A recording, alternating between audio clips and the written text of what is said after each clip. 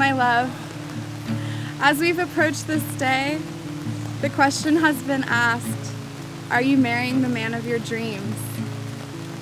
The answer is no, I am not. I am marrying the man of my prayers.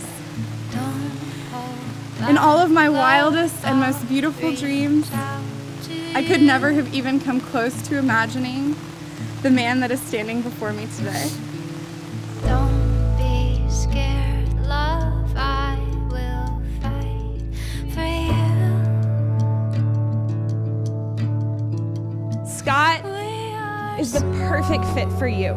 I remember meeting him for the first time and just knowing that he was so different. He loves you so greatly, and I love watching you light up when he's around.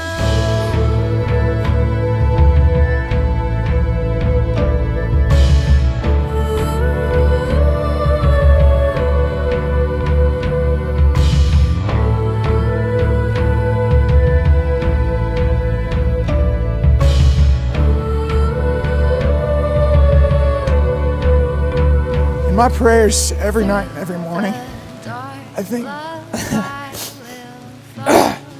thank God for putting you in my life. I also pray to Him to continue to show me how to love you better and more deeply.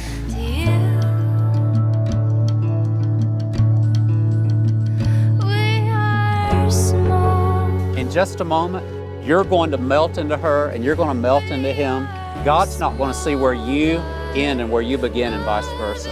One flesh. And the rest of your life is to live that out. And as you do, the world will see a better picture of the gospel. Until death do you part, you're about to make that commitment. For better, for worse, for wetter or drier. Whether your dreams come true or not. Period. Committing to love one another in Jesus for the glory of God. Is that the desire of your heart? Yeah. I promise to be your biggest encourager, your helper, and your forever bandmate. But most of all, I promise to choose you. We are small.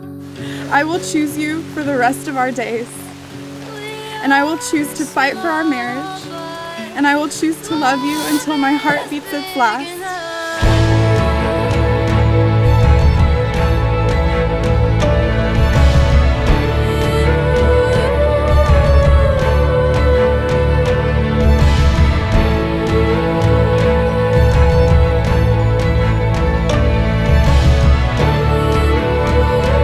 There's so much that can be said about this couple.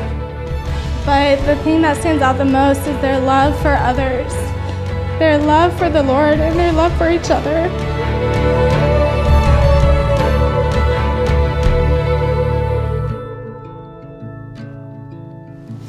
God has blessed me with you, and I'll always be thankful and will treat you like the heavenly gift you are to me.